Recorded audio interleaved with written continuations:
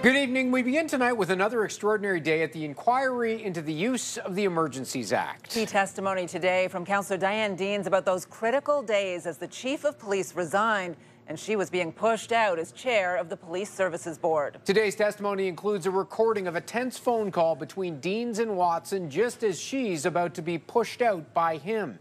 Deans also testified Chief Slowly mentioned cutting him a check if people wanted him out, with Deans also saying Slowly misjudged the resolve of convoy protesters. CTV's Katie Griffin has been following this for us again today. Katie? Well, Graham, so much has been made about how this was able to happen, and we've heard consistently, including today, that Slowly believed the trucks would be gone by the end of the weekend. A document released today shows that days before the convoy arrived, OPP warned that protesters intended to stay indefinitely. All this as a surprise recording between Diane Dean and the mayor provides new insight into the chaos.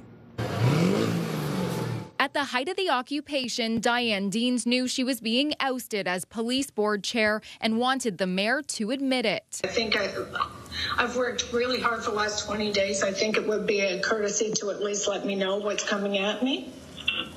Yeah, I'm going to talk to some councillors today, as I try to before every meeting, and see what their plans are, and if I get any sense of what's going on, I'll try to give you a heads up. Would you support a vote of non-confidence in me? Haven't decided that yet. That recording between Deans and Jim Watson played at the Emergencies Act inquiry, which also heard the moment Deans told the mayor she was hiring an interim police chief. I'm going to sign a contract with a new chief today, and I believe he will start on Monday. This is obviously a surprise. That's why I thought you might want to know. Yeah. Well, what happens to Steve?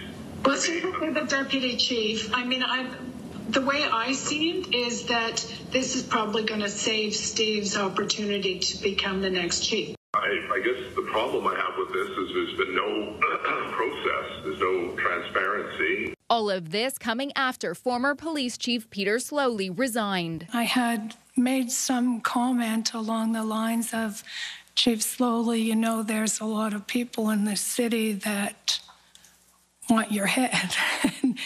and he sort of surprised me with the reply that he made. His reply was, well, cut me a check and I'll be out of here. Dean's testifying about growing frustration and feeling left in the dark about a plan to get trucks out of the core. I'd also like to have been able to greater satisfy ourselves that there was a plan.